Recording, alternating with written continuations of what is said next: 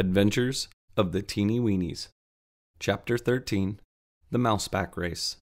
Although the Teeny Weenies refused to live with big people, they never tired of going into the big houses, for there were many wonderful things to see in them.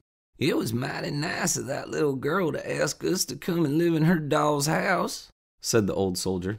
"But if we lived all the time in a big house, we'd get so used to them, we wouldn't care to visit them, and that would spoil a lot of our fun. For it really is a great pleasure to wander among the things the big people use." One afternoon, several of the little folks were taking a walk when they stopped before a big house.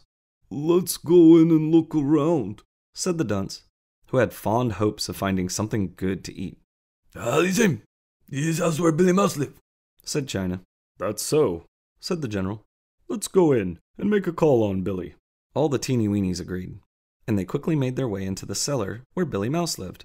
The entrance to the home of Mr. Mouse was through a crack between two bricks. The general knocked loudly several times, and receiving no answer, he told the rest to wait for him, and stepped boldly in. He found no one at home, and so, leaving his card, returned to the waiting Teeny Weenies. "I'm awfully sorry Mr. Mouse is out," said the lady of fashion, as the little people moved away. "I haven't seen him for a long time."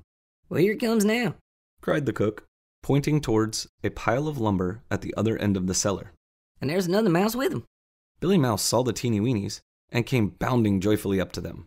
"My, it does my eyes good to see you again," he cried. "It's a long time since I've seen you." Motioning the other mouse to come up, he introduced her to all the Teeny Weenies.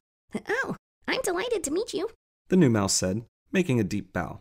"Well, how have you been?" asked the general, sitting down on the edge of an old scrubbing bush.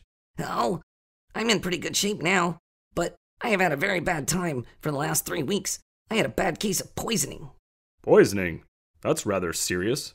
"Yes, I was pretty sick for a time. Got a hold of some cheese that was tainted." "You ought to be careful what you eat. People are always putting out food which has been poisoned."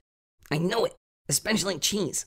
I'm always suspicious of cheese, but this piece of cheese, which made me sick, looked perfectly good.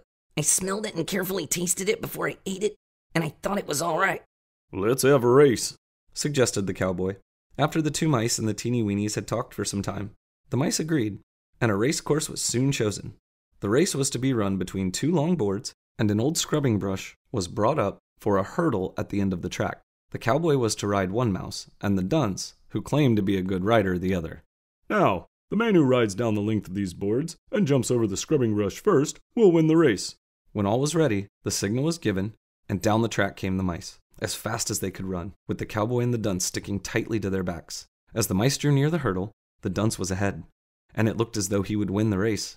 But just as the mouse sprang into the air to leap over the brush, the dunce lost his grip and was tossed into the air. The mouse jumped over the brush, and when the dunce came down, he hit the ground with a great thud. The cowboy stuck tightly to his mouse, and leaping gracefully over the brush, he was declared winner. The dunce was not hurt by his fall. He joined loudly in the laughter that greeted his tumble, and was the first to start to cheer for the cowboy.